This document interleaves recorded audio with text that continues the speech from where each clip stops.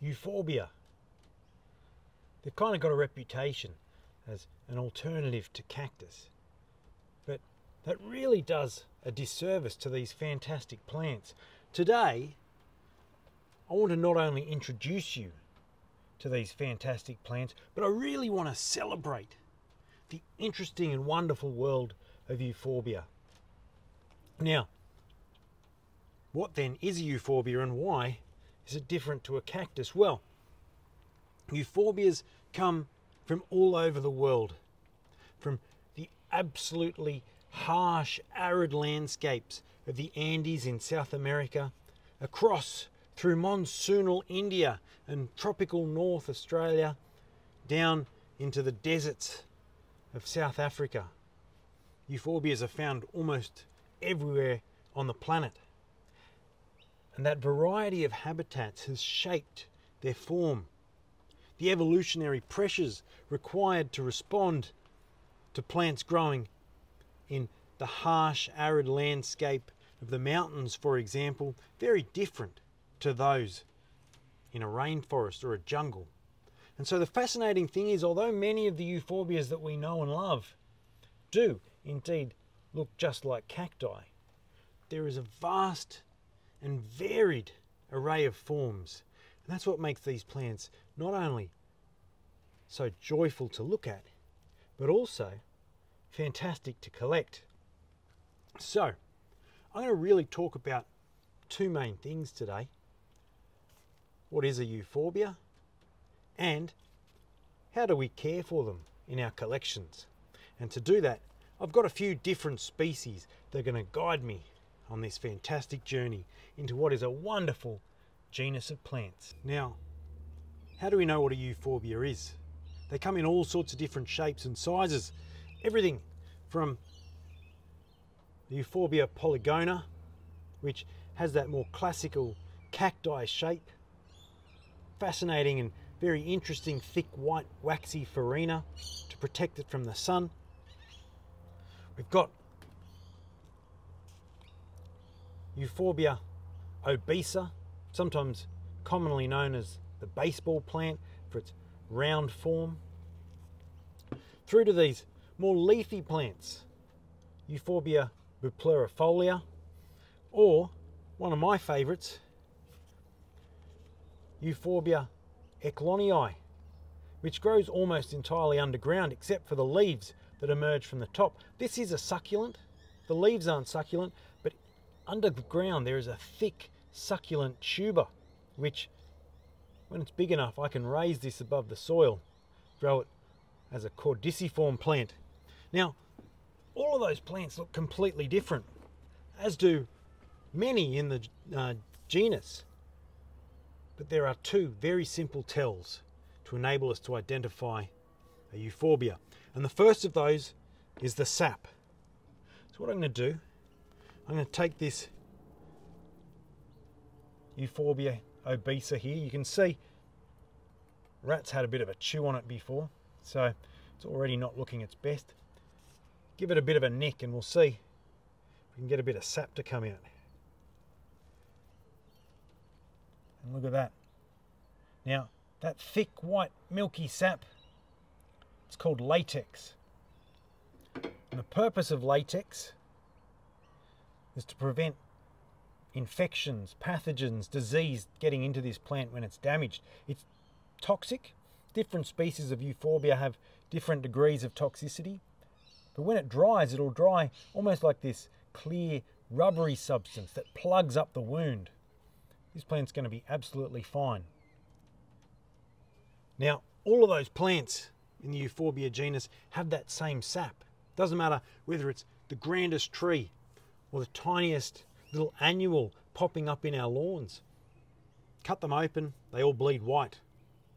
The second distinctive feature of the Euphorbia genus are its flowers. Now, I don't want to get too technical with you today, but I can show you, for example, this here is Euphorbia jansenvillensis. Now, you might have seen this plant in another of my videos, and you can see at the end these quite small, fairly indistinctive flowers, All Euphorbias have flowers with a similar structure to this. You can see the same again in this Euphorbia ecklonii. Now, sometimes they're a little bit more colourful, their sizes are a little bit different sometimes, but they all have a similar structure. You're not going to find the grand, big, showy flowers of a cactus growing from the tip of a Euphorbia. Now you might notice, if you look very closely, there is one noticeable difference about the flowers of these two plants, and that is their sex. The plants I'm sharing with you today, they're all relatively closely related. They all come from southern Africa. And all these plants are what we call dioecious. Fantastic word. What it means is the plants are either male or female. And that means that this guy here, with pollen on his flowers, is a male plant. This Euphorbia ecklonii, however, has no pollen. It's a female. It means breeding these plants can be a little bit tricky. You need to ensure that you've got both a male and a female of the species that you want to grow. And if you can do that, there's another really interesting aspect about Euphorbia flowers. When they're pollinated, they form a seed capsule. And that seed capsule almost always contains 3 seeds and 3 seeds only. When it ripens, it doesn't just drop the seeds to the floor and let them germinate, it explodes with force. So loud you can actually hear it. Shoots the seeds, in some instances meters away from the parent plant. Certainly makes collecting and harvesting Euphorbia seeds something of an experience, and I'm going to share with you a video later this week on a few methods for doing just that. So, interesting flower structures and explosive seed pods. The second factor that helps us determine if a plant's a Euphorbia or not. Now, going off on an aside, I said that these plants that I'm sharing with you today are all closely related. And it's fascinating because you've got a plant like this Euphorbia bupleurifolia and this Euphorbia susannae. They don't look anything like each other. This one, when in real active growth has a real big crown of leaves emerging from the top. This is a low clump forming species. Over time, especially in habitat, can form a huge mound with all of these heads. Very different growth forms, and yet surprisingly closely related. And that close relation means something very interesting. It can actually create strange and wonderful hybrids. Imagine that. I want you to stop and imagine. What do you think a hybrid between these two plants might look like? Would it have the leaves of this plant and the clumping habit of this one? Well, if you thought so, you're absolutely right, because this is Euphorbia japonica. It's been created in cultivation, and it is just that, a hybrid between those two plants. And you can see the leaves of bupleurifolia emerging from the top, and that clumping form of susannae. It's a beautiful plant, sometimes called Euphorbia pineapple head or Euphorbia cocklebur if you're interested.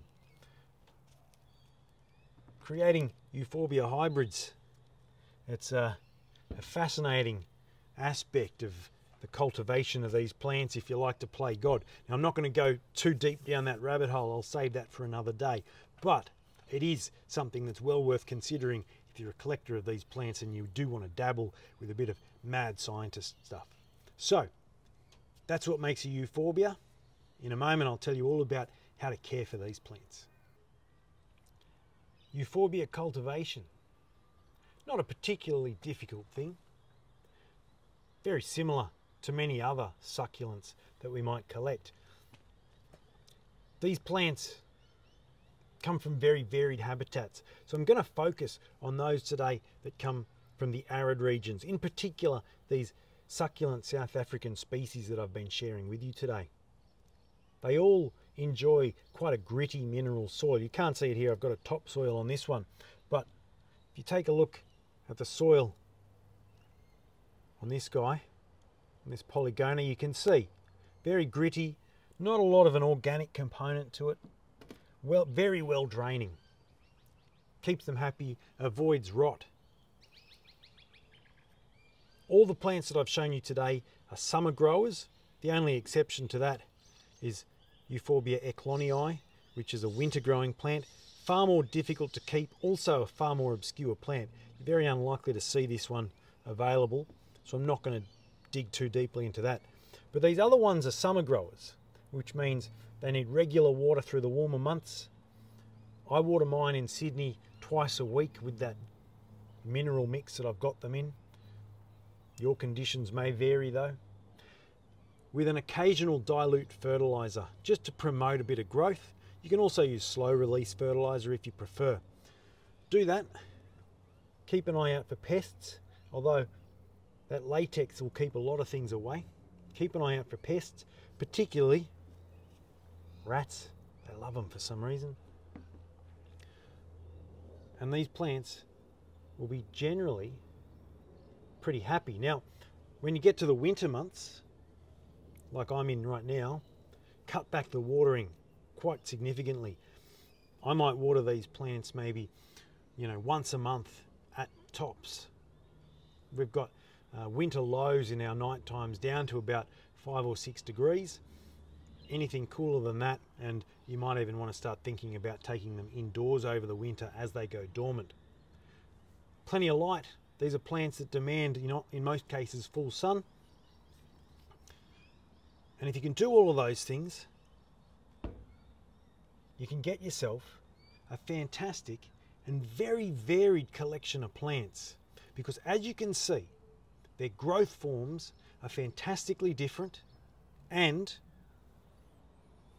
staying just within the one genus, you can have yourself a whole collection that's the envy of other collectors. So, that's the Euphorbias for you. I hope you can recognize their uniqueness. I hope you feel I've celebrated these plants a little bit. If you've got any questions, hit me up in the comments. Otherwise, that's it for today.